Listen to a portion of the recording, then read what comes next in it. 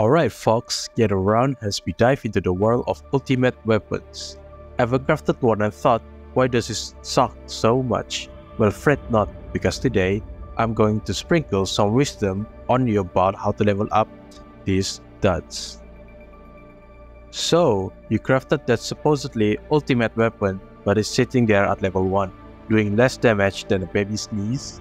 Trust me, we've all been there. You're probably thinking, why did I even bother? But hang tight, I've got the answers.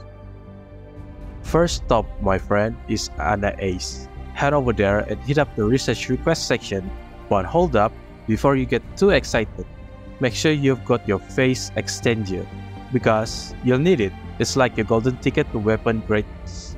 It'll cost ya 630 super alloys, 145 liquid metals, and a measly 30,000 gold. Now, let's take a little stroll to the workbench. Oh, but don't forget, you'll need to level up your mastery rank. If you ain't there yet, you can play with big boys at the workbench. Once you're in, you'll see a glorious option to level up your weapon. Choose your level 1 weapon and toss it in the highest level duplicate you can find.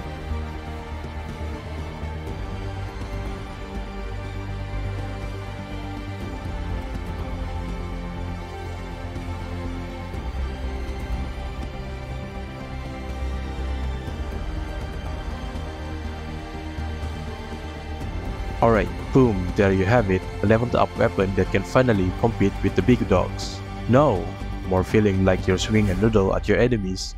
So remember folks, you don't have to toss away your ultimate weapons in despair. Keep them, level them, and on the battlefield.